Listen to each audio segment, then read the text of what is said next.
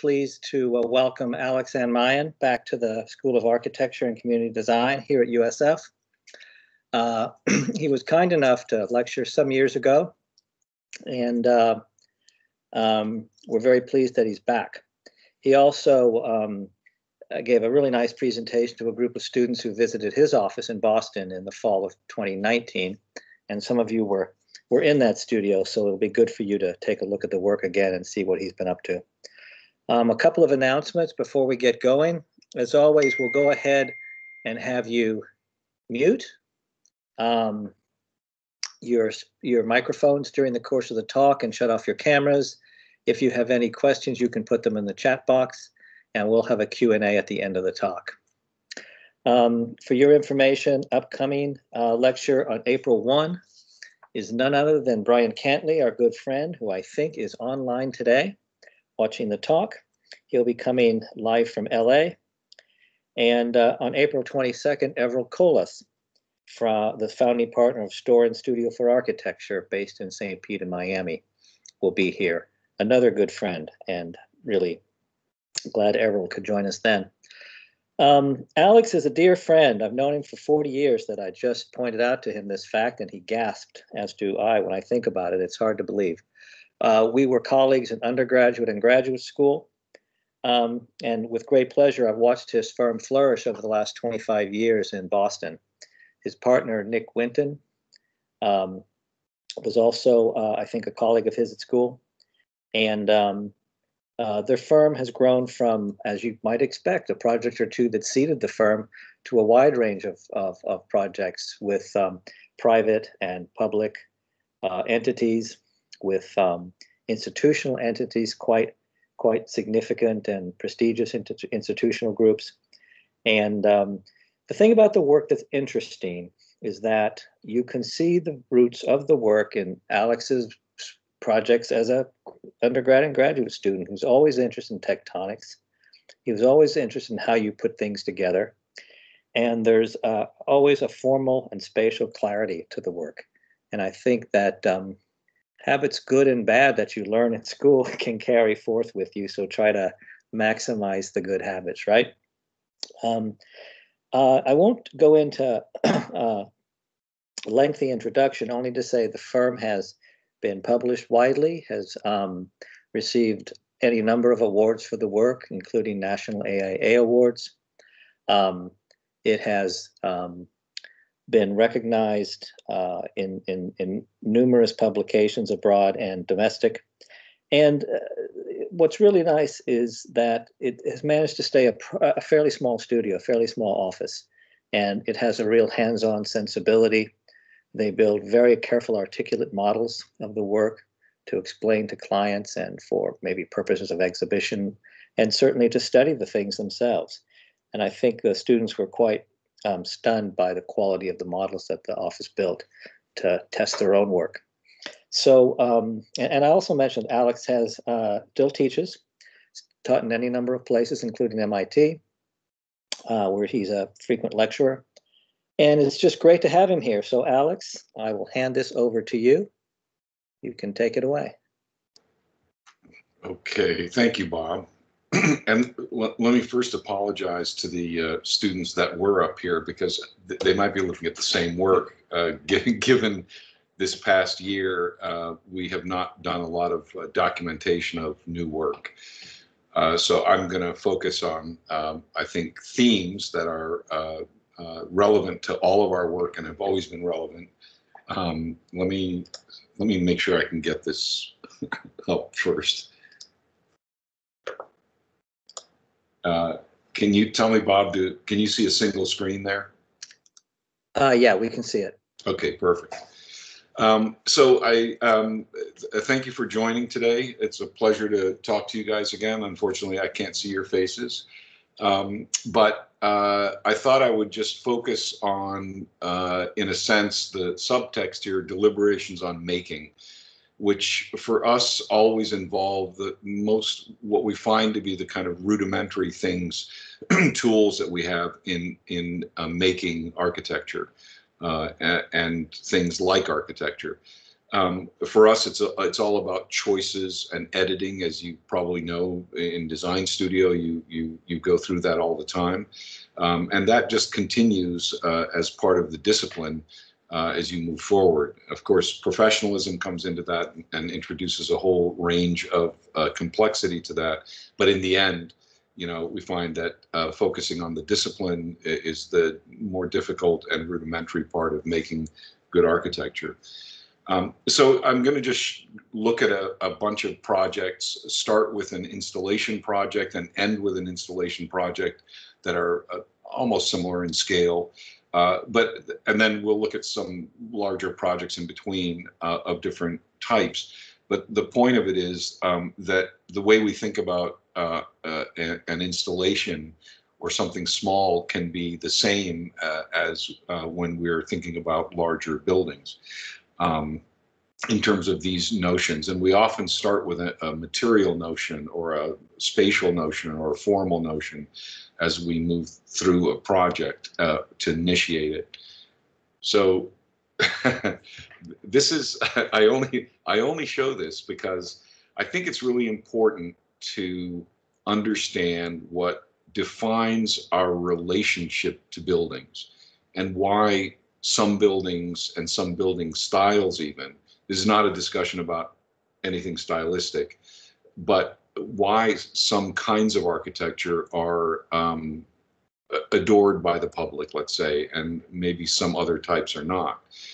And I think it has a lot to do with composition and configuration, meaning what are the parts that make up the whole, what are their proportions, and how does the material inform texture or vice versa? How does light inform that? How does it change on a diurnal basis? How does it change on an annual basis? And how does it change when you move through space and you engage the architecture? And I think all those things, when you look at a typical traditionalist house of any particular brand, those are the kinds of things I think that matter to people on many levels, and that it is associated then, unfortunately, with style. But I believe that it can be done in the abstract and actually convey the same kind of intimacy that people enjoy with a good piece of architecture. So having said that, I just want to look at this kind of in the abstract. Here we're looking at some materials, right? There's a twine, a piece of cloth, and a brick. And the fourth material here, the immaterial part of that, is the way light is interacting with them and falling on them. And often, as we think about these things, there's a kind of quotidian approach to it, where you might put these things together like this, for example, right? Where you protect the brick and you wrap it with the twine, and light becomes kind of underutilized here because it isn't an integral part of this assembly of things.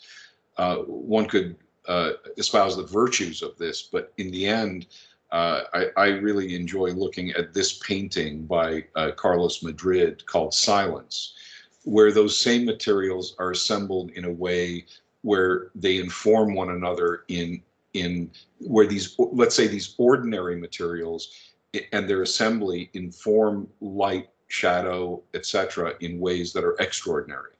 And so this is a kind of encapsulation of the way we enjoy approaching architecture, often using rather ordinary materials. And this is an example, very early example. I think this was our second or third project, where we were asked to create editorial spaces for the American Meteorological Society inside of a 200-year-old barn that is part of a bullfinch estate near the State House in Boston. And again, here it's all low budget stuff. It's not about expensive materials necessarily, but it's a way of thinking, well, this is one large space. How can we amplify that space with the intervention of forms? How are those forms built, of what materials? In this case, the object that amplifies the singularity of the space is actually the emanator of light, because we couldn't put any penetrations into this building, any new ones, because of its historic nature.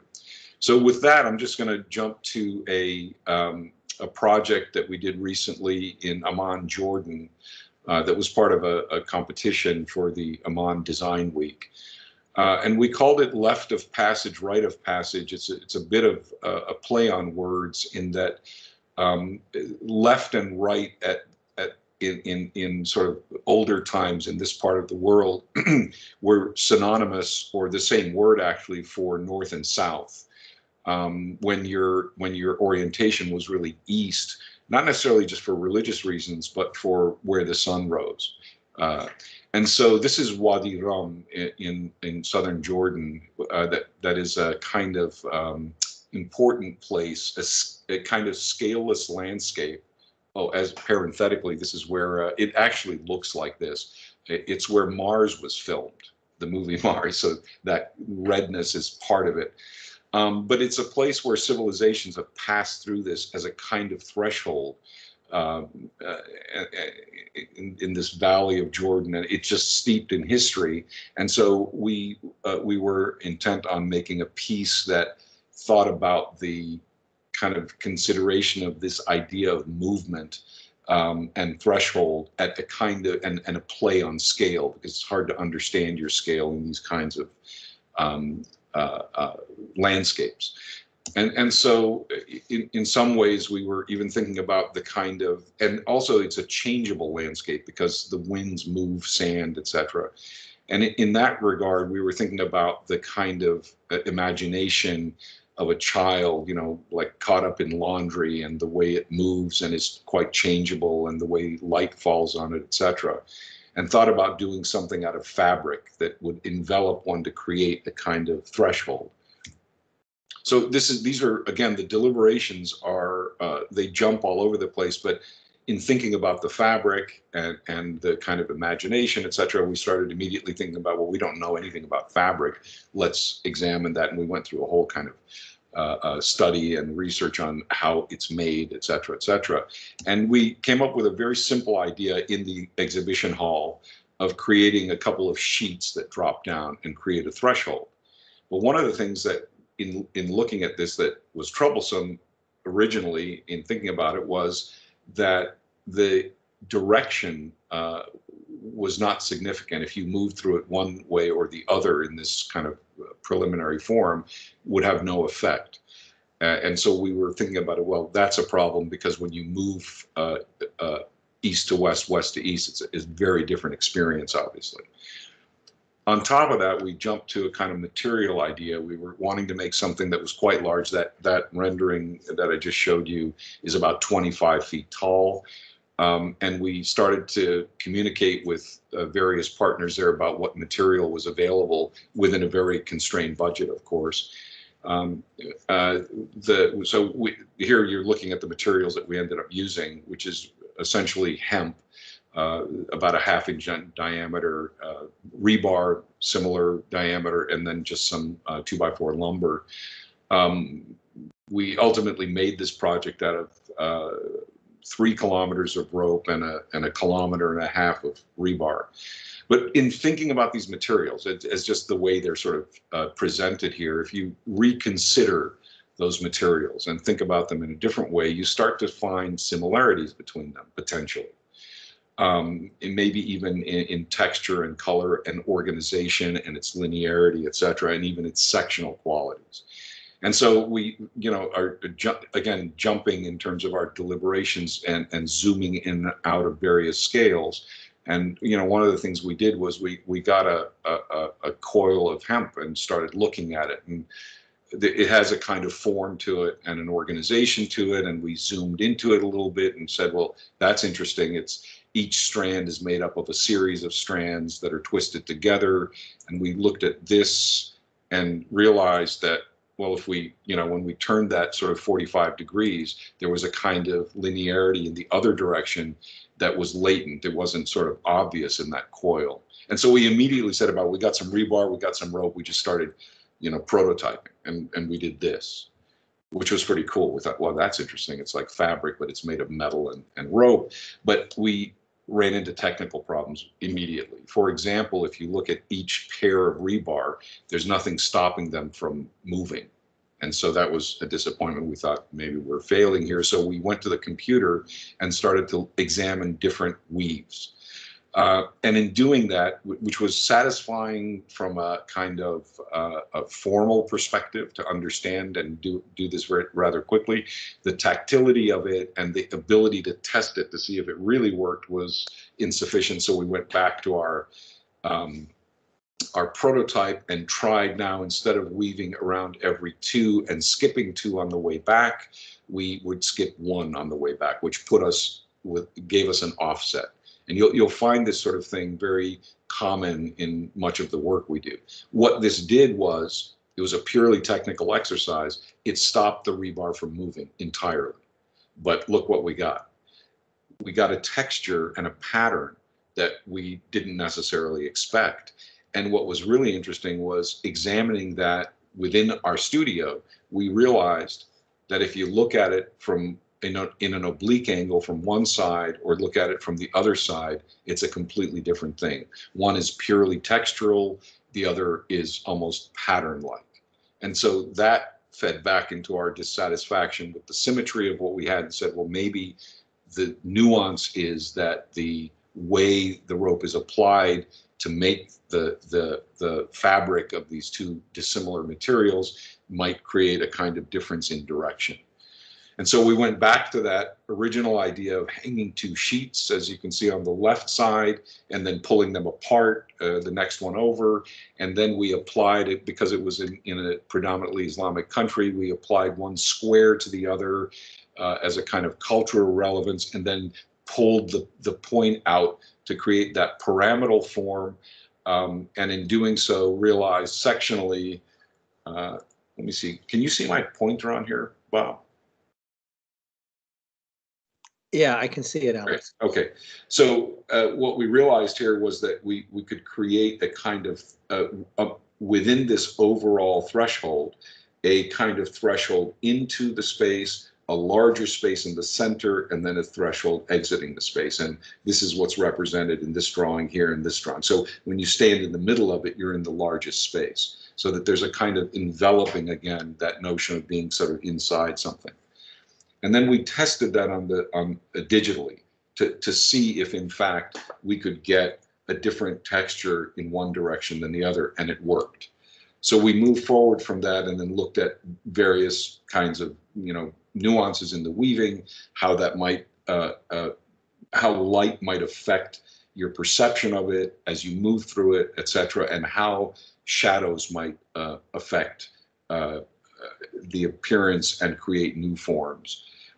So we set that aside, and then we started to actually work on this. And one of the things that was quite interesting technically is that if we created a condition here where every single one was different in terms of the bends, which you can see the series down here, they are in fact, the angle of each one is exactly the same because of the pyramidal form, which allowed a kind of automation on the site to create these. So we partnered with some folks there and metal workers who were very kind to make these pieces for us. There are 200 of them altogether. Again, they're more than 25 feet in length, but the overall height is 25 feet. And then there was the interesting need to create, to invent a scaffolding, because we had no machine. We go back to that image of the weaving machine. Obviously that sort of thing wouldn't work here, so we had to create our own sort of loom, so to speak, something to hold the rebar in place while we passed the rope through it.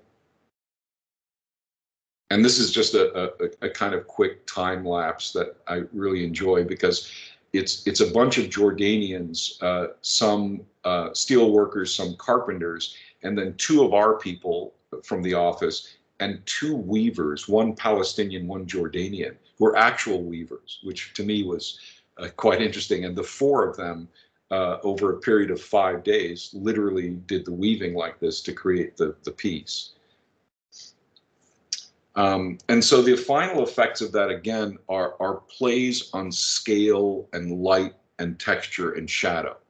Ultimately, like that first image of the house that I showed you, here we're trying to do something more where those kinds of things that bind you to architecture very personally happen, but we enjoy the kind of potential of a different perception of scale. So I'm just going to run through these images.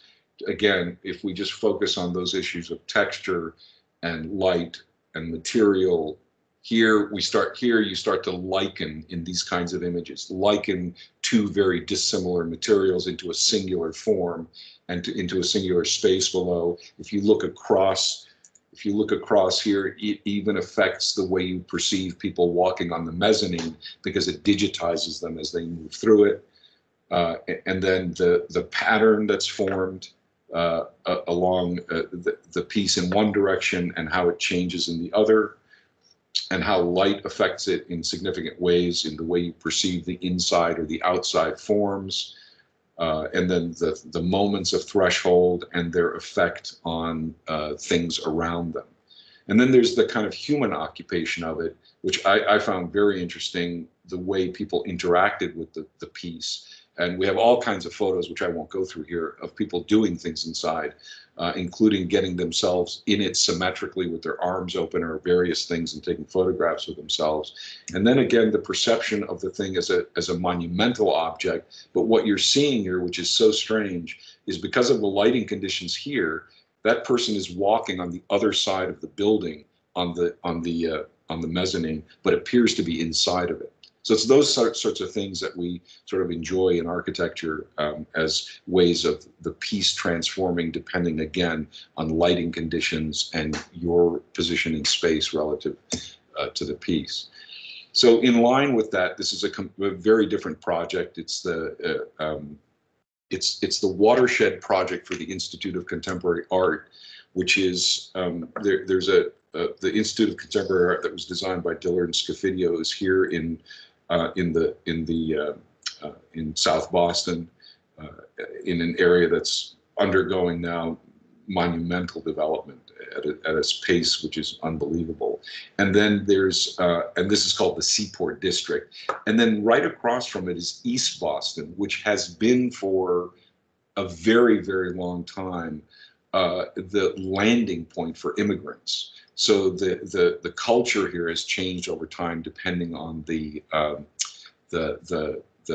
particular ethnicity of and culture of the immigrants there. So this was an outreach to create a free kind of seasonal special exhibit space for the ICA that was embedded in the community on the other side of the harbor.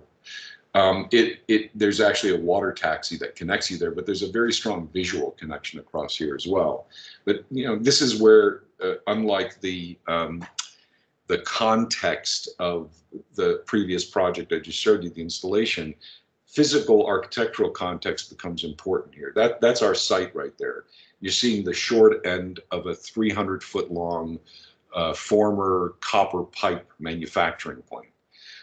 What's to the right of it is a steel fabricator, and it's just an industrial area right on the edge of the water, and then behind it is all neighborhood, residential neighborhood. But for us, this was really about not only the context of the building, but also the context of these boats, which are actually being worked on here. They're not just being stored.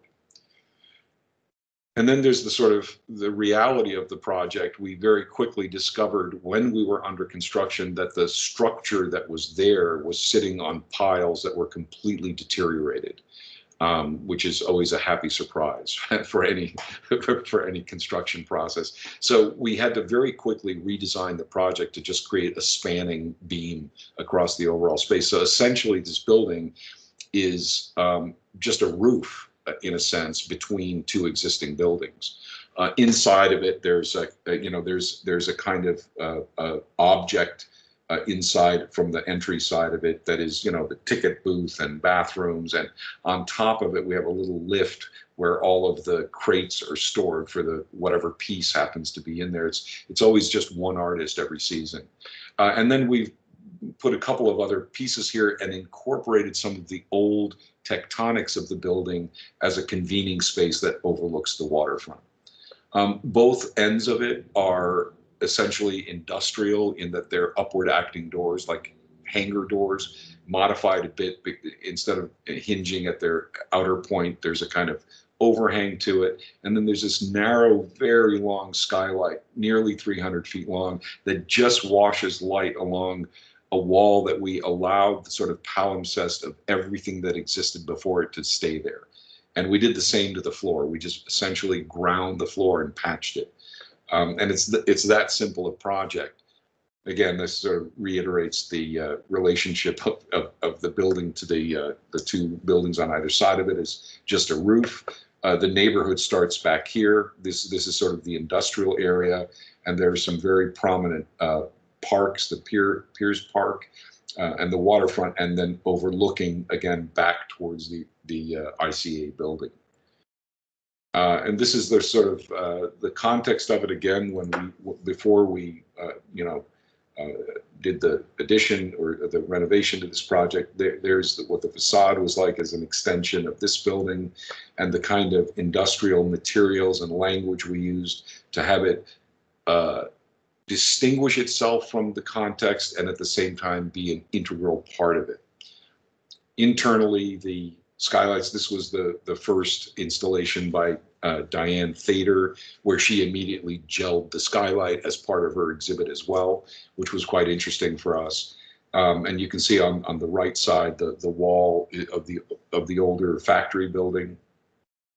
And then John Akomfra was a second installation the next season, where he used the skylight in a very different way and then built this large volume in here. And this is the kind of joy of this building, is anything can happen in it. And what happened in there was a sort of immersive video exhibit. So we're working on the next one now. We usually work with the artists for these installations for the architectural components, but it's been quite an interesting experience. And then how these things in terms of both material and form relate to the existing context. So you can see this is all new materials here, but even in these kinds of forms that are created by the open, large, inviting entry is relating back to forms that exist there. The sort of palimpsest on the walls and on the slab, part of that were the old railroad tracks that would come right into the building to pick up the copper pipes and move them on.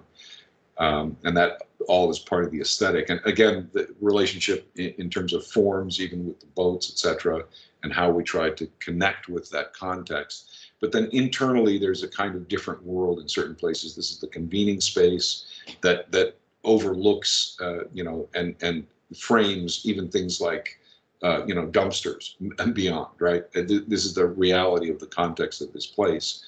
And then incorporates pieces of the old building, this jib crane, which is just, beautiful to look at, and you can understand how it works because it was completely mechanical, and then some of the old methods of making columns. And then that transforms depending on what's happening inside. So when there's a large gathering there, the space feels very different. They use different lighting, etc. And so this space is constantly pushing and pulling in various directions. It's really a shell to absorb and accept artists' work. But again, the language of it externally, even here when you're looking through the translucent wall, is really meant to remind you where you are and connect with that context. At a completely different scale, this is a small observatory that we did for a private researcher in New Hampshire on the summit of a very high point in an area that's called a dark landscape, which is that there's no visible light pollution. Kind of desolate on top, wooded up to a certain point, and then they terminate rather rapidly. with a residence about half a mile below it. So it's about a half a mile kind of crawl up this very steep summit to the summit. And this is the project in its context. And I kind of wanted to show this first because, again, this is a tiny building. It's about 1,200 square feet. But given its posture and position on the top of the hill, we wanted to give it some level of status and muscularity. And then, as usual, our interest in connecting it with context. And we'll look at some of the technical reasons why that inspired us to do that. But in terms of the building use, we actually, rather than looking at the kind of famous observatories throughout time, we actually were focused on these little backyard observatories because they were more in tune with the scale of what we were doing. And we were very interested in this one on the right side in particular, because there was no dome. And we wondered, why does it have to be dome shaped? As long as you can revolve and open up a slot, etc. One of the things on a summit, by the way, is that the wind is treacherous. It's always howling up and around. So you've got to be able to protect the telescope. But this idea of this roof moving, was quite intriguing to us. And so we started rethinking how this might work and went through a series of exercises. This started out as a tiny little building with a deck and a spiral stair going up to a dome. The elevated deck was something that the client wanted, which made sense, that you could step out into the landscape. But it was kept compact for the sake of economy. And then, then the deck became something more because he wanted to put a telescope out there and what's called a warming room, where you do all your studying and charting and things like that. And a space that you can keep warm, because of course the dome you can't, because the heat itself will affect the ability of the telescope to do its job. And then this, the telescope on the deck meant, in order to see over the dome, we had to move it further away and then, move it sideways so that we could get beyond the dome. And then this Newtonian telescope, you've got to really stand on this side of it in order to do that. So that started to, we're just pragmatically pushing and pulling things, and then you have to be able to get up there. So we put a slot and slid that over so that, somewhere along the stair you could actually get out there. And after doing that, we went back to that notion of the sliding roofs and thought, well, this doesn't need to be dome shaped, spherical. And quite frankly, the ones that we had gone and observed at this scale, the telescope sits in the center, and it means that the person who's there is often smacking their head at on the dome itself. So what we did was we tilted it so that where a person was standing was actually taller. And the interesting thing immediately for us was that, given that it wasn't a semi-spherical shape, we actually had an elevation that changed, especially when you put it in the cardinal positions. It was constantly in flux. And we put a window on there that, once it's in a cardinal position, it has certain astrological connections, especially Polaris. But, one of the things that was problematic here is that the form we created, if you were just to apply, say, horizontal siding or vertical siding on it of whatever sort, the logic would be flawed, because you'd constantly hit these sharp angles where the building form itself was cutting it off. So we needed to find a logic between surface and form, which this rubber band ball that our office manager keeps growing was quite useful in that thought process. And then also how to put apertures in a building that has this particular kind of shape, as opposed to a simple composition of windows. And so we sort of, here you see the sort of just horizontal siding on it and the problem of these kinds of things. So it has the appearance of just being sauce that you've just covered the building in horizontal siding. And so we established these various lines of grade and building form to create a kind of trajectory for these pieces. And given this happens to be a metal skin building, given that it's metal, it's very possible to do this kind of thing. And then create a kind of, the relationship between the texture and form of the building, that one is feeding into the other.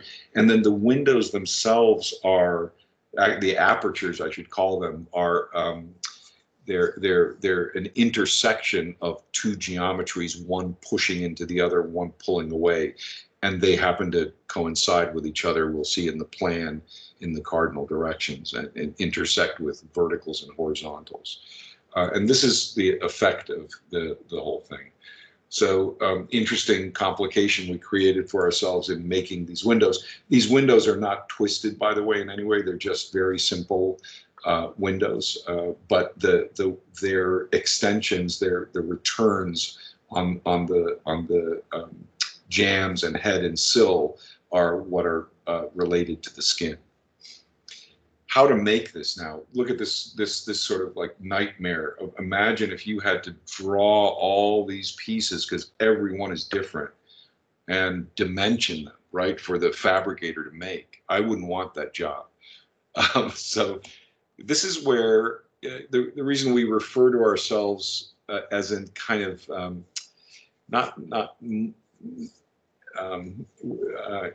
as interdisciplinary rather than multidisciplinary is we don't stay in our boundaries very well as architects.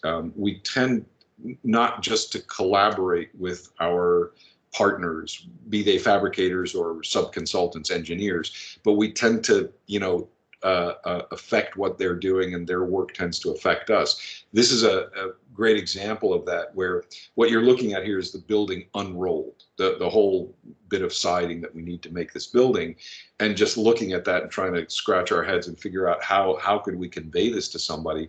Well, we found a fabricator here who uses a CNC brake to cut the material and a CNC brake to fold it. These are folded over each other, what's called lock seam construction. And what we did was provide them with this digital file, and they created all of it without a single dimension, because the information was inherent in the drawings that we gave them, the digital files that we gave them. And what they did, because reality is never exact like a drawing is they just left out the corners. And they built it all, and the only thing they measured to build to were the corners. So it was a rather quick process as well, in that they showed up with all the pieces already made. And this is the ultimate effect of how these bands that sort of wrap the building are related to both ground plane and building geometry. And in section, the interesting thing about the addition of this deck was that we had to have a mid-landing on the stair, which created a pretty interesting opening here. I think I have a photograph of it. The other part of this for us that was, just a real education was there's a complete disconnection both in the pier inside the dome and the pier on the deck have to be disassociated with the structure completely, because any minor vibration, as you can imagine, looking millions of miles away, would affect it. And then we capitalized on this geometry in ways of bringing light into the building. So there's this large opening here that's about 15 feet tall into this very small building. And then we borrow light from the outside and flood the actual door into this warming space with it.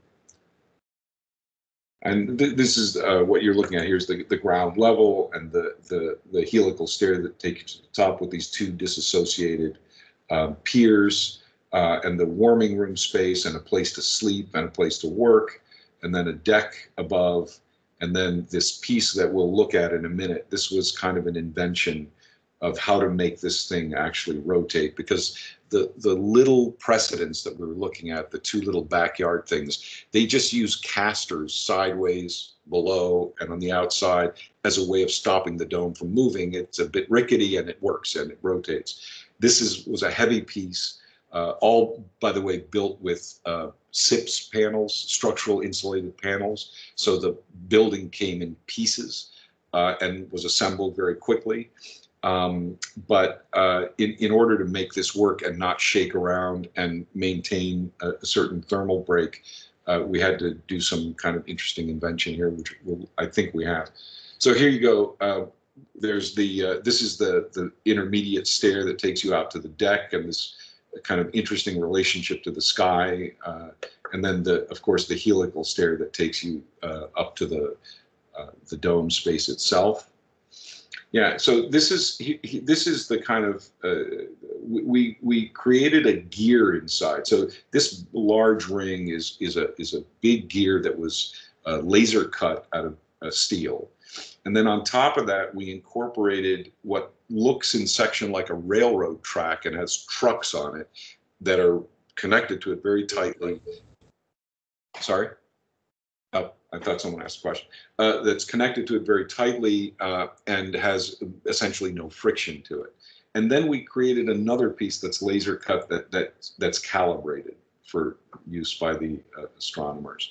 And the way that works, the way that you get that kind of rotation is like that. So there's a cantilevered steel structure. On top of that is a drum, and that drum then has the component on it. And that's sort of, here's what the sensation of that is like. It's quite interesting because as you turn the crank, you're turning the dome on top, but it really feels like the entire building is rotating. You see, as you look out the landscape, he's not moving, of course. That's Mazen from my office cranking that. But what's happening is the top of it is rotating. And this is actually time-lapsed by the owner of the building. These are real images. It's interesting, this is in New Hampshire, just a couple hours north of Boston, and you can see Aurora Borealis from the summit here. That's how dark the sky is. And then just purely with the architecture, we chose zinc because of some of its qualities of patinaing, but also because of how it's very changeable in color. You see here at a low sun angle, the building picks up the shadows of the trees, the windows pick up the reflection of the trees, and it begins to engage the context. This building is on a solid rock, summit. This is how you connect it. It's not a typical what you expect as foundations that either drill down, etc. And we weren't willing to blast this. We wanted to have a kind of light touch there. So we cleared off all the loose stones. We built the building, and then we had the great pleasure of going out with the contractor and putting all the stones back to create this kind of this expression of the building and its kind of angular forms, having a relationship to the stone that's there, etc. So all of that, the color of the material, its textural qualities, material qualities, and its ability to change with the light that's ambient at the moment are all reasons why we chose that material. We studied many different materials, and this is the one we ended up with because it could do all the things we wanted to and almost have a kind of affinity in terms of its color with the surrounding ledge. This is our community rowing boathouse. That is where that green star is. It's a part of a whole series of boathouses on the Charles River, as you probably know, is a heavily rowed river where an annual regatta, of course, is a big event here. And this is what the context of boathouses looks like. The bottom two on the left side are very authentic buildings. It's the men's and women's Harvard boathouses. They are what they appear to be, built of their time. Other ones that you're looking at are contemporary interpretations of that. There's a sense that that's what boathouses should look like, but we had a problem because our client, first of all, was the only nonprofit organization. I shouldn't say that. I should say the only non-elitist organization that was going to build a boathouse. This was meant to be, community rowing is sort of like the YMCA for rowing. Everything else that you see here belongs to an elitist institution, or it's a very private elitist club. And so their mission was to, I think they call it rowing for all, meaning that make it accessible to people. And interestingly, 42% of all the boats on the Charles River were going to be housed in this building. And we didn't have much footprint area to house all those buildings. To give you an example, the 170 boats that are in the building occupy the same footprint as the Harvard boathouses that, you know, probably have 30 to 40 boats in them. So we turned to different antecedents regionally. We looked at covered bridges and things like that. This happens to be a tobacco barn. I'll show you some studies we made. I don't remember how many floor plans to try to squeeze all those boats in there, you know, and limit the surface area of the building itself, because it's a nonprofit that needed to, you know, stay within their budget. But we looked at these tobacco barns because one of the problems, typically boathouses, the boats come out perpendicular to the building. We realized that we could compress that and be much more efficient in our storage by running all the boats along the length of the building, but they needed to dry because they come in wet. That's what made us think about the tobacco barns. And then, of course, as we observed and took pictures of rowing and, you know, having driven through many covered bridges, we started to see some kind of almost tectonic relationship between these kinds of buildings rather than looking at the antecedents of existing boathouses on the Charles. And so, you know, this was the site that they were able to secure. It's on public land, but it's a private organization. There's a kind of partnership there. So very narrow for what we were charged with doing. And, you know, we noodled around for a while with various ideas and went through, this is just one little subset of, you know, angled parking and parallel and perpendicular, et cetera, and weighing the difference between how many boats we could house and the amount of surface area we need around that form. We ended up doing something kind of interesting. Was we ended up parking the boats along the length of the building, but we separated it into two buildings to do two things. One, reduce the second floor program, which sits on top of this portion of the building, and two, to consolidate the small boats in one building that was completely unconditioned, as is the lower space of this building, and limit the second floor space. What you see here are the longest rowing boat docks in the world. It's just the throughput here. When we came to the project, the throughput of boats here in the morning session was 350 rowers would come in, row, and leave by 9 o'clock. It's now 650 that do that, and these are now connected to each other. So it's become a kind of interesting place. But we were intent on maintaining, or actually not maintaining, reconnecting this path that is a really well-known jogging path, where prior to this project, it was a derelict site, a staging area for highway work with big, gigantic 6-foot diameter valves, and it was a brownfield site with oil soaked into it, et cetera. But, you know, people had to kind of run across these large kind of openings into this parking lot, which is the only boat launch into the Charles River, and then come back onto the sort of parkland. So we were intent on maintaining this, yet we have boats crossing this constantly. So there was an exercise here that I think was quite interesting of, like, how could we make, and these boats are 60 feet long. They're longer than a tractor trailer, right? Which the trailer part of it's 40, so they're 20 feet longer than a tractor trailer, the big boats. And so these kinds of diagrams we had to do over and over again to get this to actually work. That's why you have these interesting angles to the ramps that go down to the docks. But this is what we started with. Amazingly, that it was a staging area for highway work right on the river.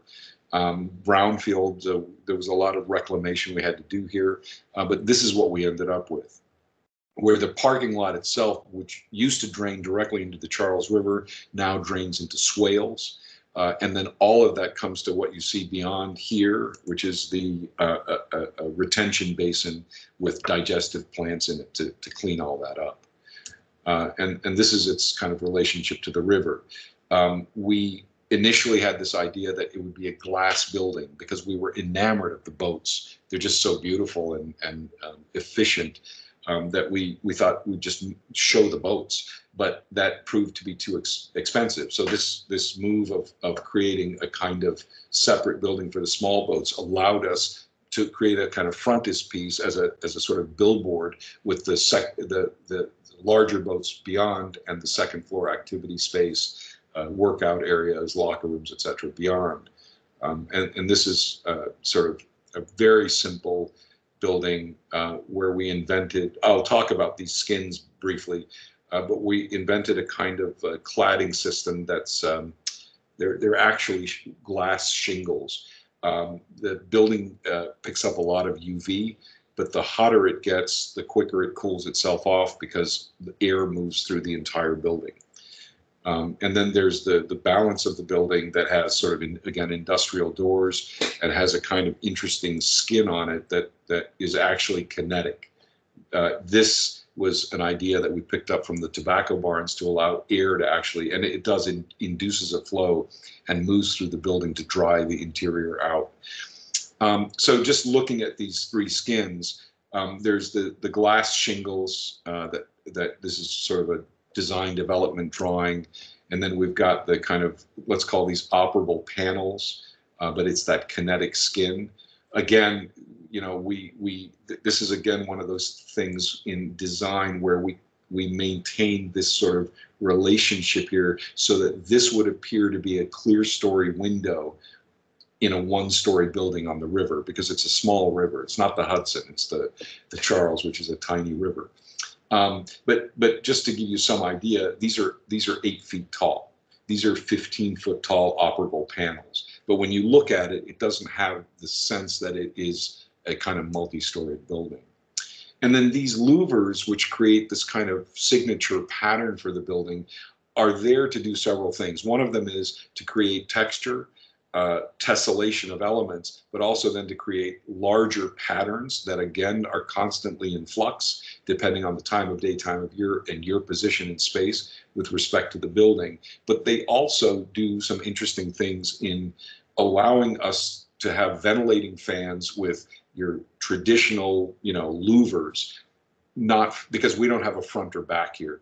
You have the river on one side, an underserved neighborhood on the other side. We weren't willing to put mechanical components facing any of those. So they reside behind this and allow, and as do the locker rooms, for example. They face the parking lot, but they're made private by virtue of these louvers. And the leftmost drawing is the glass building that allows air to move through the gaps between them and up between the shingles themselves. The kinetic wall allows air to move through it, to be pulled in along these sort of gills that it creates. And then the louvers allow ventilators to be there and all the sort of technical stuff to be hidden by something much more architectural. But it's also the south-facing wall. So as that heats up, it draws air up and past the building where we have an outlet on top. And the way these are assembled are really simple, actually. We had to create components to clip this glass on. And these are the actual mock-up pieces that are, these are inexpensive compared to the Pilkington, you know, the point-loaded glass, because we created a profile and extruded this out of aluminum and cut these up to make this work. And so even making this custom component for this building, there were enough of them where it was economical to do. And it has a taller piece in here than it does down there where the glass sits on the bottom. And we actually slide here a neoprene block in it as a way of securing the glass so that if one of them breaks, you can change any single shingle, which is, again, an operational thing that you need to think about as you're designing architecture. This is how these operable kinetic pieces work. There's actually polycarbonate behind them to allow water that's shedding from the upper floor to make it past these and out the bottom of the building. These were made again with two components, one stable and the other operable, but they're identical with one piece cut off. So you had to figure out a way of making just one extrusion that you could make a lot of and then cut one part off to allow it to be both the static element and the piece that moved. And in this case, this was relatively simple. We created an armature that ran down the building vertically. There's sort of U shapes, and these clips get connected to it, so you have adjustability vertically. Again, for real world application, nothing is perfect. This adjusts vertically, and when you screw the panel onto this tube, it's adjustable sideways. So that way you can get everything to be perfect, even though what's behind it is not. This is what I wanted to get to, though. All of that kind of complexity visually happens with one simple thing. We take a 4x8 sheet, we cut 1 foot off of it and use it for the ceiling in the lobby spaces and other spaces. And then we just put a simple diagonal cut in it, creating 2 symmetrical trapezoids. So the material, by the way, is a composite phenolic resin with actual wood on either side, and it's double-sided. You can use either side. So capitalizing on that, we flipped them both horizontally and vertically, and we got that many combinations out of it on the right side, panel combinations. And when we put those panel combinations together in the upper left corner and offset them by something that wasn't an exact dimension, so these are not offset by 50%, et cetera, they keep shifting and then repeat themselves. These are put together like that, and then you can see that's the repetition. What happens is there's a larger than pattern that forms of these kind of parallelograms. And this is the ultimate effect of it. We have a bend in the building at the floor plan near the entrance, and so you get this happens sometimes, and sometimes it looks dead flat depending on the light. That's the texture you get looking at the material directly, and we'll look at some other forms that it takes. But it's a very simple building, actually. It's built like a warehouse, completely. Just a steel frame with insulated metal panels on the outside, the armature, and then the skin.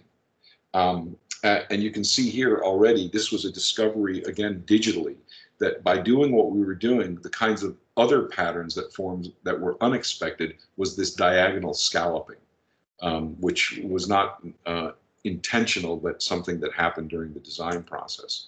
So I just wanted to show you this. This is always interesting to me to see how mute the building actually is. What you see up here are the locker room windows that are concealed by the louvers, and a large meeting room where those louvers thin out, and the lobby space here, and then the boathouse underneath, and the workout spaces and admin spaces on the other side. But that's what the kind of deliberations on detail, material, form, light, etc., led to in this project.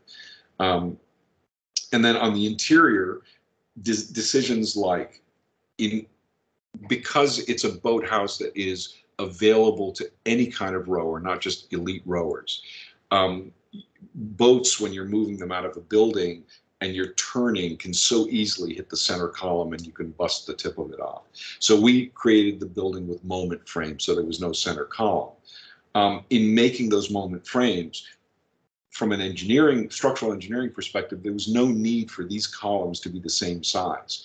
They were of different sizes when they were developed, having to do with where they were relative to the overall length of the building and the torsion that was created by lateral forces. What we did was something very simple. We architecturalized those frames. We exposed them, but we made them all the same size. We went to the largest one and made them all the same size. So the interior is extremely simple. It's just repetitive columns, a concrete floor, etc. And it's it's an exercise venue, so that worked very well. What was interesting for us was how light came into it. You can see here that it's just flooded with light. The windows that appear to be clear story windows can be opened. 50% of it can be opened because they're actually sliding windows. So it was meant for low energy consumption. It has a geothermal well that is now completely operated from a power perspective by the PVs that are on the roof. So it uses no energy to heat and cool the building at this point. And these are the combination of those two materials, this sort of in the flat, and a photographer took this image, which I really like, because at this end of it, you can start to see the diagonal scalloping here. Then it kind of looks like maybe, you know, dragon scales. And then a lot of people refer to this at times as everyone thinks we did this to make a symbol of waves that were related to the water, which I find interesting. It was completely unintentional, but we enjoy the multiple readings of it. And then, of course, the flatness of this in certain lights and when they're closed. This is the kinetic wall. And I think this is a video. Oops, let me go back. That's too bad. Sorry about that. Let me just see if I can do that again. There you go. I just wanted to show this to you because it's kind of interesting. This is all a very simple mechanism. It's a turn of the century Victorian chain pull with a gear reducers that were used, you know, essentially like for say greenhouses to open the top and let the heat out. They're indestructible. The chain, if it breaks, you just, you know, repair the chain, but the gearbox is sealed and it's just opened and closed manually. The entire 280-foot length of the building is opened and closed manually this way. Okay, so I'm going to go through this fairly quickly. I wanted to also just look at a different scale building. This is a speculative office building in about 250,000 square feet in Ankara, Turkey. But the same principles as that little installation that I show you apply to the way we think about this project. It's in Ankara, which is in sort of central Anatolia. Our site, and it's very hilly. Google Earth did no justice to it looking at it in plan. I was shocked when I first went there. It is treacherously hilly. There are two centers of town here, and the city is growing in this direction, and this is our site right there. It's very interesting that this side of this very important highway that's called Eskişehir Highway that takes you to the city of Eskişehir, on one side of it is a classic strip. The other side of it is bucolic because it's a whole series of universities, one after the other, that are sitting in like typical university settings. So it was kind of an interesting thing, but we are on the opposite side of the universities. And just to give some, you know, I'll point out why this is important, but we were very lucky to get a site right at this nexus of transportation. You know, they have the small buses, the large buses, taxis. This is actually a metro line that was in and opened just after we built the building. There's a kind of growing neighborhood to the north. There are a few high rises here that we'll look at, and then they've continued since we built this building. This piece of land here will always, I think, remain. It was part of Ataturk's farm, so we do have this kind of advantage of looking out in that direction at nature, but this side is very different. This is all kind of a bucolic setting of universities. Interestingly, some of the distinguished buildings, these happen to be party buildings. They clamor in a way for identity, you know, in kind of interesting ways. There are those sorts of buildings, and then there's the new housing that's replacing what appears to look like sort of Tuscan houses down here are not that at all. These are nearly shantytown houses. What's holding up these tile roofs are 2x3s. Many of them are collapsed and deteriorated. And this whole hillside, for example, all of that you see, this enclave back here, were all this. That's how the city came to be in 1923. Essentially, it's a kind of interesting way of populating the city, but it was I don't know, 53,000 people, and is now a city of 5.6 million. If you squatted on the land, and the actual thing was, if you built the house overnight, you owned the land. So these were built in great haste, and to their detriment ultimately. And what the government is doing now is displacing the people by giving them temporary housing, tearing those down, and then building these extremely repetitive apartment buildings and then moving people back into them. There's a whole social issue there that's not part of this discussion, but it's very interesting what's happening there. And then more immediate context, our site is just to the left of the leftmost building. Are these buildings that they're so different from one another and yet they look the same, and you realize, oh, it's because they suck up the entire zoning envelope. It's simply put, that's what they're doing, and they have different dresses on. They don't contribute to the public cityscape. The space in between them is the only way to get from this sidewalk to the other side, and it's one car wide, and cars come careening down them. So we were wondering, for example, if you were in a wheelchair, how you would get off a bus and even get to the neighborhood on the other side. Things like that became very important to us. On top of that, our site was the smallest one in this entire area. And so if we looked at purely a zoning envelope, what we could do was what's indicated in this white box. And that, I'll show you, is even taller than the number of floors would indicate in this way. We had all kinds of zoning constraints, but the height was not limited by zoning. It was limited by the Air Force because of an adjacent Air Force base. And so we were able to, in this office building, make floor-to-ceiling 12-foot floors.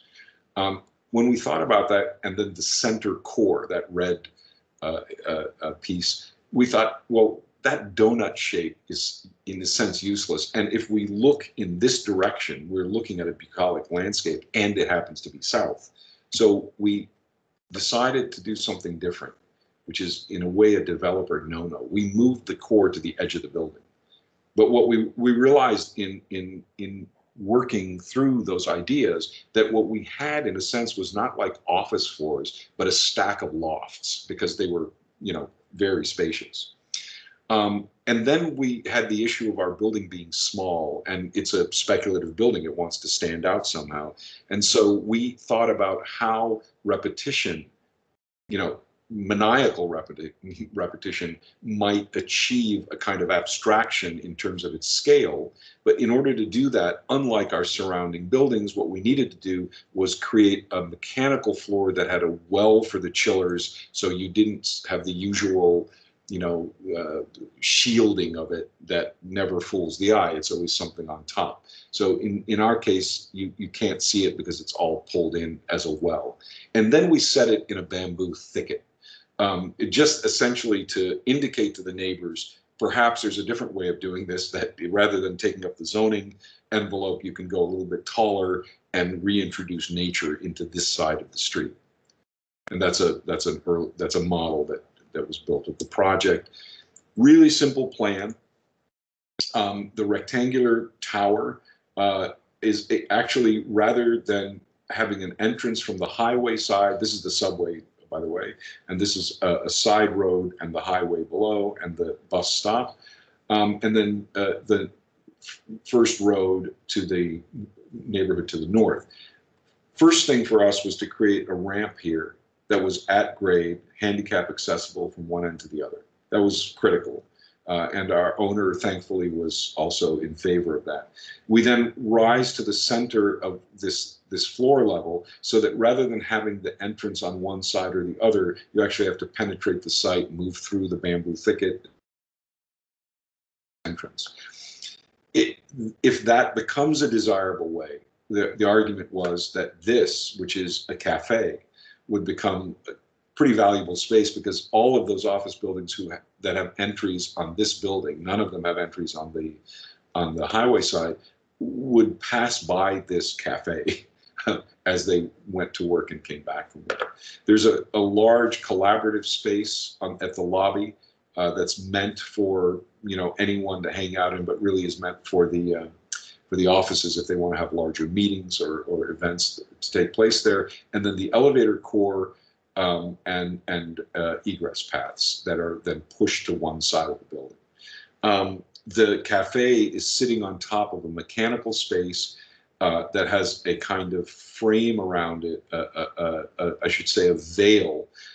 It's a glass building that again is sitting on in a bamboo thicket that's planted on top of this one-story building. And then there's a kind of sculpture court out here that's meant for to engage the local public, to have that annually replaced by local artists. And then very simple, the floors are very repetitive. I'm not going to show you. There are 4 or 5 stories of parking below. All the planting is on built ground because it's, again, a tiny site. But there's your core, and then you just get a 12-foot tall large space. But it's very technically kind of tuned.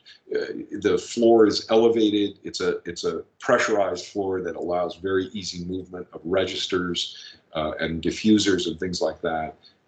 Lots of views, but because our building had to have longer east-west sides to it, we have a serious glare problem from the east and west. This is the roof of the building below, the cafe, and the beams that hold this veil up. And then we had a lot of really talented architects working on this building, and we came up with this sort of tartan grid. Part of this was to distinguish the building in several ways. One was to give it a kind of scale that was hard to understand, so that it had the potential of seeming bigger than it was, to give it some stature. The other was to create something distinct by being quiet, because as I showed you in a lot of the examples, they're exuberant to put it mildly, they're exuberant buildings. So this was meant to, keep this sort of quiet on some level as a building.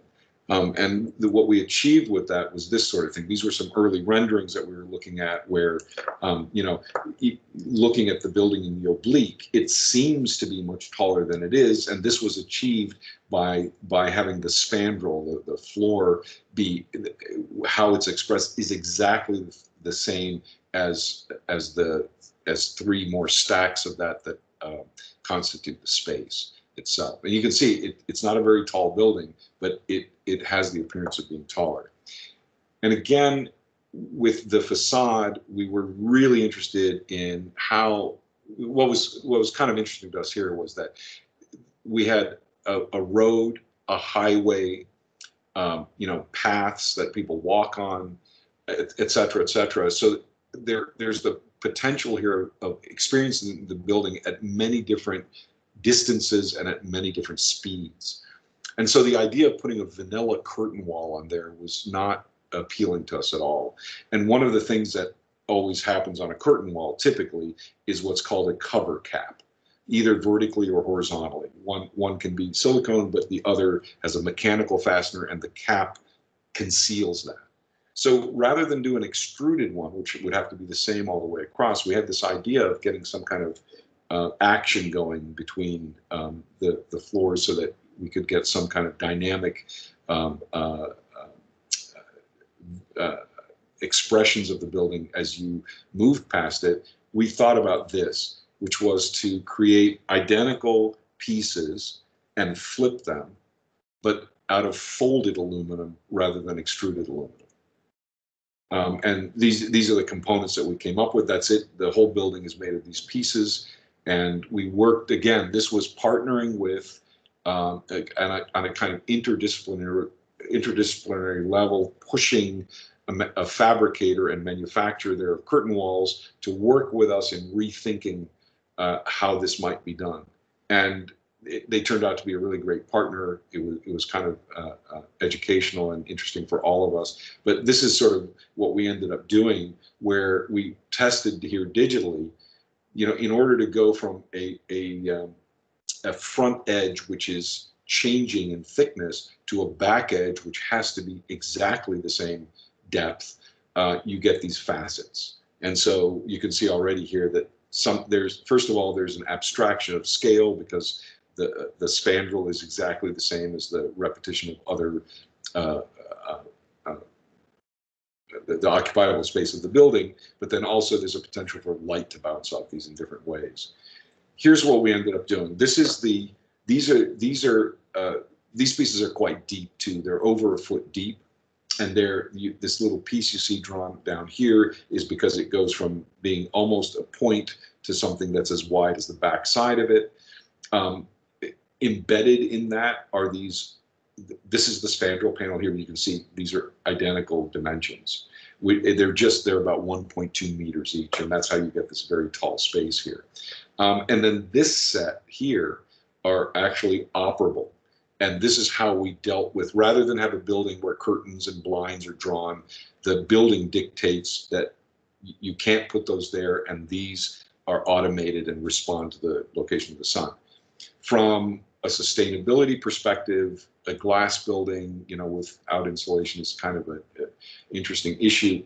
What we did with these was, again, create a completely self-shading building. So not only does it do things for us in the abstract, in repetition, in stature, etc., but it also shades itself when it needs to in the summer, and then along with the louvers can do many things. The upper register of louvers operates differentially from the lower one, so we can bounce light onto the ceiling deep into the building and then sort of displace it and diffuse it when necessary with the lower ones. And these are made, again, it's something that we had to sort of invent. The shape has to do with the fact that we don't actually close them but overlap them, so you can still have a view out the building, and so they would glow with the light bouncing in. So they're aluminum extrusions, which we were not interested in having as a material inside, but they're covered in wood to create warmth within the space. And so this little animation you see on the right side shows what would happen with this building over time, as the sun moves from east to west.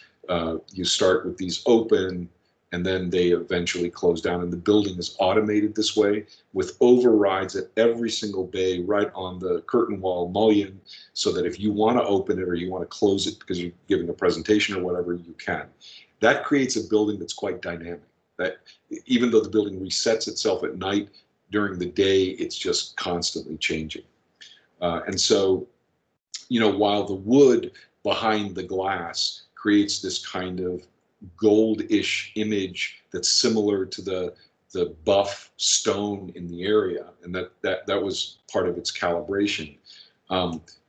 It does things like it can be this, but it can also be that, and it can be many different things because all of these bays operate independently depending on who's using it. And then the stairs expose themselves on the left side because of the way they open, but in these sort of diagonal steps.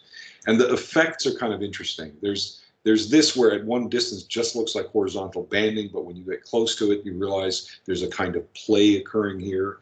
And then at night, a very different scenario. We control the perimeter lights because they're part of the emergency lighting system. So rather than, and I think you'll see in one of these photos, do the wild facade lighting that you see on a lot of these buildings, we let this building be quiet and just glow from the inside out. What you see on the bottom here, these lights are about fist-size glass spheres with a single LED in them. There's 700 of them in the lobby.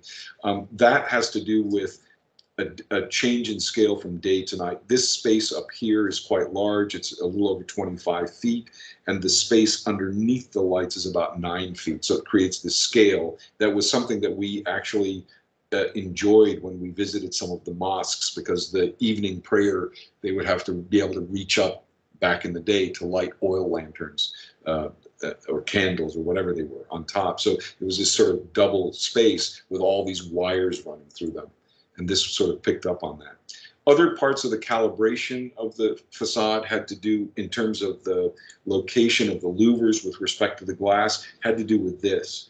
So what happens here is, when the sky reflects off it, this is what it looks like, but any building that reflects on it, rather than reflecting the building, when the louver is closed, it turns into this wood cutout instead. And then, similarly, at night, there's the kind of glow. These are now all open. And this is this veil of fiber reinforced cement that is covering the bamboo is just been planted, so you can't even see it. It is now sticking up past the building, but this is the band in here from there to there where the cafe is, and then there's technical space below it. Some of the effects of this facade, which are, in this case just appear to be horizontals. In this case, there's a little bit of dancing in them. But when you walk past the building, this is what happens to that. The, that sort of banding as it turns the corner, you can't see the glass anymore. And then they appear to be two different facades. And this is sort of extreme case of it, and so this is something that your eye catches even peripherally. Similarly, when you look up at the building, all kinds of patterns form and they change. It's like eyes in a painting following you a little bit. They change as you move around. And then that portal through the building connects back on the right side to the city, and on the inside, you can sort of see it like just beyond here. That's some of that GFRC veil that is this kind of signature for the cafe that's inside. And then the lighting inside and the bazillion wires that drop from it, and the effect of sort of like being inside of a musical instrument, let's say, with the light glowing soft and the texture of it. And then when the light isn't so harsh, our lobby is elevated to a point where when you look across, you essentially look over the highway as though it was a ha-ha, and you're looking at the kind of bucolic setting of the universities beyond. And the relationship of those two objects, again, I think everything I'm talking about is all also meant to be applied to every scale. So these two sort of prismatic, rectangles that sit next to each other have a relationship like that on the left side of two volumes that are similar and dissimilar. And then on the right side, it's the concrete to the cementitious veil that create, as you can imagine, all kinds of patterns of shadow on the concrete beyond it. And this is the facade lighting that I'm talking about. You see beyond it's like it's very exuberant again. So we tried to distinguish this building by doing something different like this. The top 3 floors are now occupied by the Belgian embassy. So it's been quite successful, even though from a developer perspective, the notion of moving that core at the get-go was quite an interesting exercise. And lastly, I just wanted to show this project, which has not been built for various reasons, which I won't go into, mostly political, but in any case, this was an exercise of, let's see, this will go, there you go. This was an interest that we had in starting to look at rigor from the perspective of not the plan or the section, but to think about it parametrically. Can we make great sections and plans by approaching the project parametrically? So what you're looking at here is this shape, a form, that uses 2 planes that intersect with each other and all of its variations as possibilities. So from that kind of series, this taxonomy was created of these 2, just think of it as sticks, from this V shape to that V shape to an X and everything in between as those points move past each other. And then again, computationally, we determined which ones are actually occupiable. And so we eliminated the others and we ended up with this set. Now, what part of our, oops. Part of what we did here was we started with the same frame on one side and the other, and then these run down. You can see that the next one and the next one, the next one are the same. So you have the X here and the X up there, but this is at the front end and that one's at the back end. That would allow us, like a DNA strand, to put them together to make various kinds of forms. And they're not dependent on this rectilinear base either, because we can distort that as well. And I'll show you what we did with that. But we were interested here in using just really simple materials. So rather than take the frames and have to cut very specific shapes here to take on the curvature that is created by this, we use rectilinear pieces from that stack and let their overlap create variation in translucency, so that it had a direct effect on interior space and form. And this started out as a grid, and then we started to manipulate it a little bit to create variation in sizes, and then we started to develop, again parametrically, a pattern of voids, or let's call them courtyards, and linear spaces. And then we applied several times different kinds of organizations of the sort of taxonomy of parts that we came up with. And I think what was interesting in some of these is that the outside leg, like for example here, the outside leg of this one and the inside leg of the next one coincide, rather than the way these two connect to each other that create a single internal space. By intersecting those here, it happens here as well. If you walk inside this one, you end up outside in a courtyard and then back in. So there's this kind of, not confusion, but slight ambiguity between inside and outside, and all these micro courtyards. This was meant actually for the project in Ankara to be the first sculptural element there. We did something else that I'm not going to show you, only because I don't have images of it yet, but this was the first exercise. And again, all of this is done parametrically with, again, our decision making had to do with visual feedback. And we would alter, again, the script rather than redraw something by hand to respond to our interpretation of what we were seeing. And I think, you know, when I look at this, I think that my conclusion was it's possible to be very rigorous without ever drawing a plan. And these are sections and elevations that to me also indicate a kind of rigor that is possible. It's the same kind of thinking, it's just a different approach and different tools. And I'll just end with this slide, which is a model that we built of this particular piece. So with that, Bob, if there are any questions, I'd be happy to answer them. I hope I didn't go too long here. Alex, this was great. Thank you very much. Sure. You know, one of the reasons I wanted you to talk about your work is that, you know, I mean, you could show 10 projects, a few minutes each, but I knew you'd pick a handful and really dig deep in them. And I think that's really useful for student audience, a largely student audience, and even professional audience for that matter, because we get to see how you get to a real detail level, and very often how you do with great economy. And I think that's one of the things that will mean more to our students a few years from now when they find themselves in a professional Bob, setting. interestingly, these days too, we're so inundated with imagery of architecture, just nonstop, right? If you think about Dzine and Art Daily, et cetera, we're consuming images so quickly that I think it's easy to become less critical of what you look at, because there's no depth often to what you're looking at. It's kind of eye candy. And often I've stepped back thinking that, wow, that's an interesting project. And you look harder and go, actually, it's not, and vice versa. So yeah, thank you for saying that. I do prefer to get deep into something because hopefully it helps in some kind of dialogue about architecture as opposed to architecture as a set of flashcard images. Right. Well, let me, I mean, I could obviously sit here and talk to you all day, but let me open up the chat window.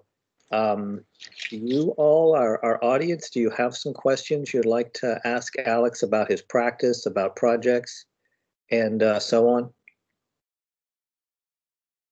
on? Okay, Michael Stevenson asks, can I have a job? No, he doesn't say that. He said, you will be inundated with portfolios and CVs, That's and I hope great. you're braced for that. That's good, fine. What softwares do you use for initial design and the kinetic components? That's an interesting question. So we use lots of things for different reasons. We tend to do 2D drawings with a program called Vectorworks. Only because we've used it for years and we like it better. It's more commonplace in Europe than it is in the US. Of course, AutoCAD is more common here. Even though it's a 3D modeler as well, we never use it for that. We use Rhino strictly for the 3D modeling, especially in design. And then we use ArchiCAD for production. management and production of a project. So they're used in very different ways. There's a fluidity to Rhino that we really enjoy. There's a great management of projects, systems, interacting with our partners and our engineers to be able to put things together as much as possible digitally before they're actually built, so we catch all the things that would be expensive in construction. And then, of course, we use lots of other things. We use, for animated things, we often use Bongo in conjunction with Rhino, etc. So we sort of use it all depending on what we're trying to do. I remember when you set up the first office with Nick, you had very powerful. It was like you were all you had was the Starship Enterprise front deck there. Yeah. You had very powerful Macs, I think. Yeah, we did. I mean, for the time. Yeah. Now my watch is actually more powerful than those computers were, but right. Yeah, we did. We started at we embraced kind of the digital aspects very early. I happened to, again, too long a story, but I happened to, in a previous life, end up being forced into programming computers in the mid 80s for something that I was doing, for which there was no software. And that got me into, the idea that the tool was really powerful. So when we started, we embraced it. We were a 2-person office with a giant plotter, digital plotter, when everyone was pretty much still using pen plotters. So for us, they're tools, right? Yeah. We never stopped hand drafting even when we had those tools, and even though we don't hand draft anymore, we sketch like crazy. Yeah. As ways of conveying ideas quickly in shorthand to one another and to ourselves. Someone, Amina, asked, what project management software do you use for all the design phases? Project management software. Can you see this hand? These are the 5 brothers, and they run. We are a pretty small studio.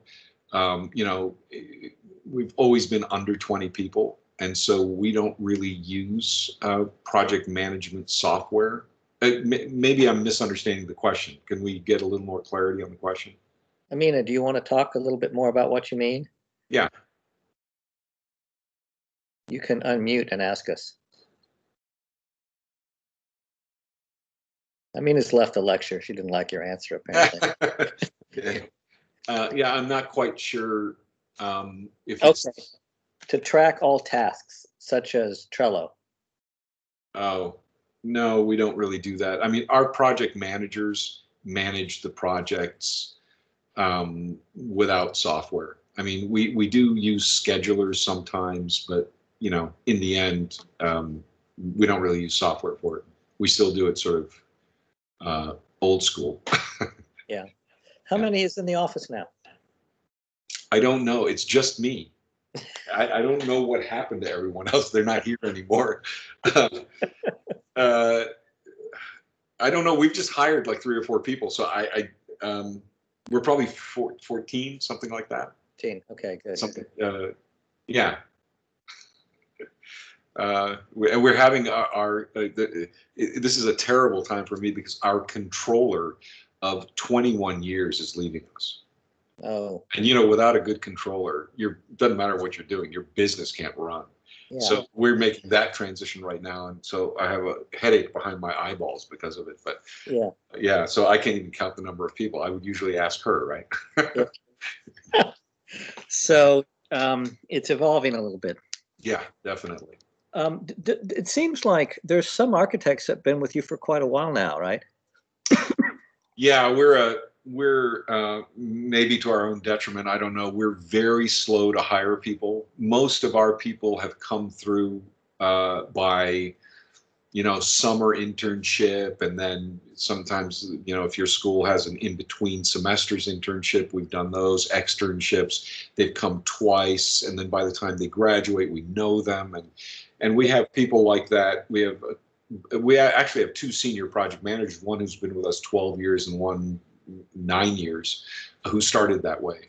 Yeah. It's a great way of getting to know somebody. If it's not going to work, it doesn't work. We invest a lot in people, and so we, there's a number of ways of running an office. One is to staff up when you got the projects and just let people go if you can't carry them. We have never done that.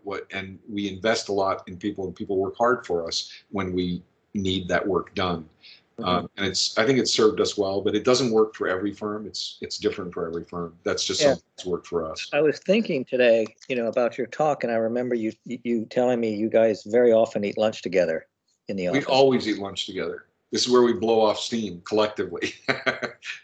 It's a kind of, this is one of the things about the ethos of our office that's really dissatisfying at the moment, is that everyone looked forward to lunch. And I worked in offices where everyone escaped the office at lunch, which is kind of a norm sometimes. But here it was like, get your lunch, get to the table, and start going at it. Arguments, and we would leave even political correctness behind. It's just where people got to know each other really well, and it allowed a venue for a kind of a culture to grow out of food. I mean, to the extent, by the way, which I think is very important, where we had a maple syrup smackdown because there was an argument between two people, one from New Hampshire, one from Vermont. I was going to say, these are New Englanders. We had the blind taste test smackdown that included commercial brands and handmade ones. Things like that happen all the time. We had a vegetarian in our office who decided he was going to try fish. He was in his 30s and hadn't eaten meat since he was 11. And he went out and caught the fish. And we went out into the parking lot with a little hibachi and we grilled it. And we all ate it together with him the first time. So we have a big culture of eating together. I won't ask what happened. I could tell too many stories like that. We had a black pudding face-off to test the various black puddings in my parents' hometown in Scotland a few years ago. So it was, and black pudding is blood pudding. Yeah. Sure. And it was interesting. Phil asks, which one is your favorite projects out of the series you've worked with? And I'll add, you can also answer that same question about your kids. You go, this is my second son and my third favorite. Right? Well, to be honest with you, I don't know how to answer that question. I don't have a favorite project. Every project that we do, when it's built, I typically wince, because what I see are the potentials that we missed. And that's not to say that I'm pessimistic or I see the glass is half full. I just see that the glass was not designed correctly. So, design, the only reason we stopped designing in practice, because from a disciplinary perspective, we never stop. Hopefully, even though there's no stylistic relationship between these projects I showed you, I hope that you read a kind of common way of thinking about them. But in the end, we stop because we have to build. We stop because there's a schedule. We stop because there's a budget. We stop because there's a program. Someone needs to build their building and move into it. And so, I tend to be the type that when I look at it, I'm like, ooh, could have been perfect if only we had. And those are the things that no matter how much you digitally and physically model things and draw through them, built reality is just different. And, perception is different. And so what I enjoy about making buildings, the big kick I get is occupying with them and interacting with them and, quite frankly, seeing their flaws, because those flaws feed into our next project, right? They teach us something about the next one. I think if I would be like Aaron Copland, if I said, I got it, right? Because when he got it, he stopped writing music. I think we're in pursuit of something that I hope we never quite get there. But it's a research exercise, a lifetime research exercise, I think. So I can't answer that question. I honestly don't have a favorite project. Yeah. Well, I think universities, schools talk a lot about research. the students understand research in one way. And we do like to, we still have a thesis project, as you know, a lot of schools don't. And the thesis becomes this moment where they kind of not only pull everything together, but pick it apart.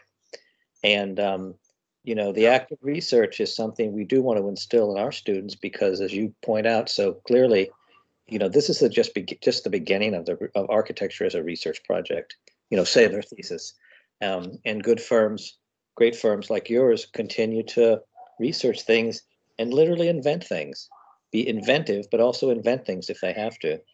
And I think, taking a sheet of plywood and understanding that it can, with two cuts, become a dozen different things is kind of genius, and following through on that. And those are the things that the firm does that I think are just really fascinating.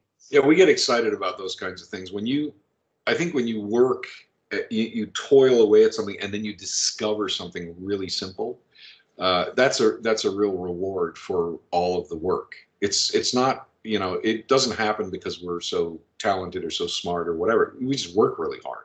And if you work hard enough, you discover things that are, amazing.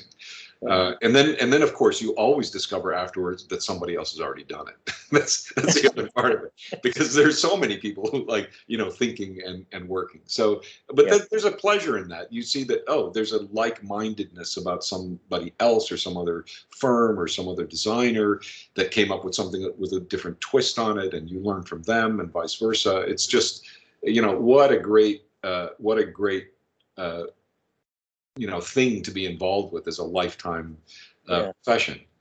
Someone asked, when do you plan on retiring? And I was like, retiring is, I think, for when you don't enjoy what you do, you retire to go do what you enjoy, right? And I was like, I already do this is the most fun I ever have, is when I'm at work, so it's funny you say that. I was thinking, you're the same age as I am, and how long are you going to do this? And I was thinking, he's going to do this, till they carry him out. I mean, exactly. I want to stroke a line and have a stroke. So no, I think it's the greatest. I'm so glad so many young students are involved in it, etc. We love hiring the young students too, because they see things in a different way from us, and we rely on that kind of dialogue. It's just wonderful. It's multi-generational, it's multicultural, it's all across those grains. And right now, what I really wish I could have talked about, but I just don't have the materials that are presentable, is that we're showing. I think, Bob, I told you we're exhibiting at the Biennale this year. Yes, yeah. And what we're focused on there is actually a project that we're working on right now, where we had a client who couldn't afford our fees and couldn't afford a house of the quality, not size, that he was looking for. And we found a way of doing it. We're about to start building it right now. You told me this a while back. Talked about this, right? So, and it's actually happening. It's going to be passive house, German engineered windows, triple glazed, et cetera, et cetera, et cetera, for literally, a price that is unbelievable. And that led us to think about additional dwelling units, accessory dwelling units, and what it means to make these some awful small buildings. It's hard enough to be in a small space, and as much as there have been so many interesting technological stabs at it, the bed that comes out of the ceiling, and the kitchen that slides over to become the living room, and all of that stuff. Right. They're not elemental. To me, it reminds me of the 1970s house with the intercom system in it. It was really amazing, and then 5 years later, it was like a dead dog. Yeah. Right? You just ripped it out of the walls and got rid of it. So the technology doesn't interest me at all. What does interest me is, how are we going to make these houses? How are we going to make them of high quality, both from a sustainability perspective, but also from an architectural perspective, when every single one of them can't be designed by an architect, because it's just not economically feasible. I think there's a chunk of young architects who could each design one as a way of learning how to make a building. But in the end, I think we have to think about it in a different way. We're thinking about it from a modular perspective, where components can be rearranged, my set of components. You design a set of components, somebody else does, and they need to be something that can be rearranged to suit different lifestyles, different demographics, different understanding of what family means anymore. You know, that's such an expanded context now, that if you have economic diversity and you do so by having small units, how do they capitalize on their smallness without the need for gadgets to make it all work? Right. And that's what we're really interested in at the moment, even though we're doing a project on the MIT campus and, you know, plenty of large houses and things like that. Our focus is on other disciplinary things that we're confronted with because it's a real problem. I mean, you know, we had an employee leave our office. She and her husband were both architects working at good firms, and they left because they couldn't afford to live here. Yeah. It couldn't be anything sadder than that. So, yeah, we're focused on other things at the moment. But all of this feeds into it, right? All of this, we treat it all the same way. And I think it's interesting that you're taking up housing as a kind of practice agenda and a social agenda. Absolutely. Yeah. Right? Because that's global. That's not just Boston. That's exactly. That's an issue in Tampa. I think it's interesting that Hashem chose the theme that he chose, so appropriate for the Biennale, which is how will we live together? And he looks at it from, you know, the scale of beings to the scale of the planet. Yeah. And yeah, as architects, if we're not focused on that, we're missing something. We're missing a point at the moment because it's at crisis levels. Yeah. Right. It is. I mean, we are doing a little bit of housing work here that we're proud of, but it's one person at a time in a way, but it's important. That's how you do it, though. You have to. Yeah. There are two things that have to happen. One is, as a discipline, we have to be focused on solutions to real problems, like really working through them. And the other is, as an organization, I would hope that our representatives would be working at a policy level, and it has to happen from both ends. Right. Because it won't happen simply through good design. It has to couple itself with policy level decisions. For example, ADUs are a great example. Cities and towns, the debates that are going on about the promise of or the evils of ADUs is very interesting. But it's at some point. Explain what ADUs are to everyone. So on a single family site, which you all know what that is, like your house sitting on the site, the accessory buildings are like a garage or a shed, have other limitations that are not the same as the house. So you can put the garage closer, for example, to the side yard setback or the front yard potentially the front yard setback than you could the house itself. And the scale of it has to be much smaller.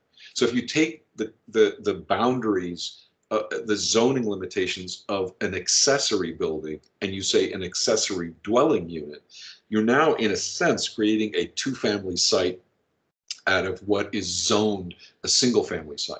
That gets into all kinds of complexities because one could say that you're violating zoning, and that's why it has to happen from a policy municipal level at the very least. Right. But more importantly, there is the demographic discussion. If you're depleting your demographic because only wealthy people can live here or only older people who've lived here for a long time can afford to stay here, then you're dumbing down your demographic. So there's all kinds of social arguments to be made about why the accessory dwelling unit is beneficial. For the older person living there, a young couple could be helpful. For the young couple, the older couple could be, or older person could be helpful because they could be a built-in babysitter. There are so many scenarios that are possible in that sort of scenario of having this smaller unit occupying what would otherwise be a garage or whatever. So, and they're being approved in certain cities and towns, but many of them are being built just, like it looks like it's either a mini-me, which is, the town insists that it has to have the same, materials and character of the existing building, which it isn't, in my opinion, a very smart thing to do because the small building, the 400 to 600 square foot house needs something different than a 2,000 or 4,000 square foot house needs. In terms of apertures and space and et cetera, and flexibility, which is another issue. But in any case, that's what an accessory dwelling unit is. It's a way of densification of suburban and urban areas by virtue of by virtue of lifting, in a sense, the zoning restriction, which doesn't allow it. And they used to be called nanny pads, right? Or granny pads, that where your grandmother or your mother would move in, but she couldn't have a kitchen. She could have a sink and a hot plate and whatever, but you couldn't have like in Massachusetts, you can't have a cooktop in there because that's a second kitchen. And that could mean 2 families could live there. And the interesting thing to me about that is it is a municipal or government level dictation of what constitutes family. And today, that's a hard one to argue. Yeah. Right? Because that's become very fluid. And we've become more open and accepting of that. So if that's the case, then those are antiquated regulations, as are plumbing codes, for example. The plumbing code dictates that you have X number of men's bathrooms and X number of units for a bathroom for women, right? And so universities today want to build gender neutral bathrooms. End of story. They just want to build bathrooms. What a great idea. Along with that comes a kind of luxury to it, especially if you build them as single bathrooms rather than ganged bathrooms.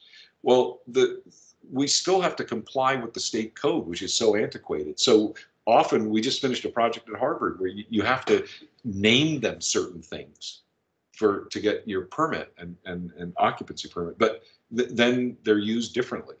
So it's the kind of reality of culture changing before regulations have caught up with it. Well, I think the ADU is in that category. Yeah. And the ADU is interesting because it has a place in older fixed cities like Boston and its suburbs, which have been around for a long time. And I also hear people in LA or here in Tampa and Ellis County talking about it as a way to densify the suburbs that are built out, but they're flat. There's a lot of space. It's all filled, but it's 1 and 2 story. Yeah, and there's the interesting case of Minneapolis that kind of just lifted its zoning regulations and said, whatever. I'm not sure. I don't know. Let's see what happens. If we get, mixes that we question.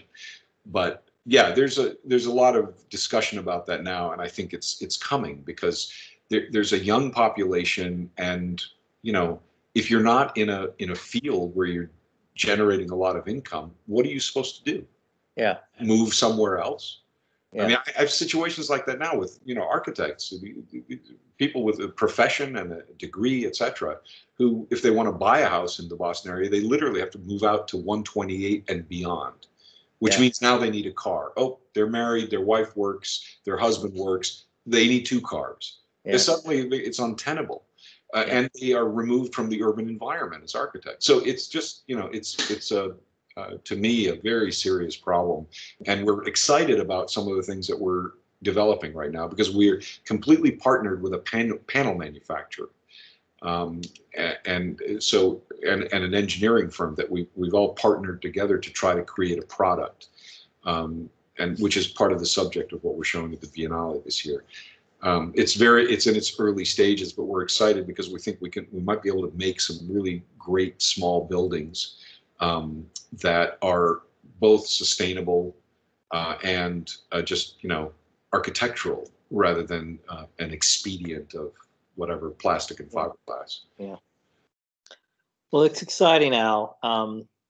We've been here, it's about 5 o'clock, and I think we're going to lose our audience, but I just want to say thank you so much for doing this. My pleasure. I have a student here looking for an internship, and I'll tell her to go to your website. Okay. Yes, there's a place on the website to do that, and our office manager handles that very well. So please, if you're interested, let us know. Yeah.